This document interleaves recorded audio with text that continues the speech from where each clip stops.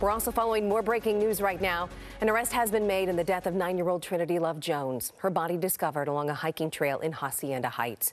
The man arrested is Emil Hunt. He is the boyfriend of Trinity's mother, and according to LA prosecutors, he has a history of child abuse.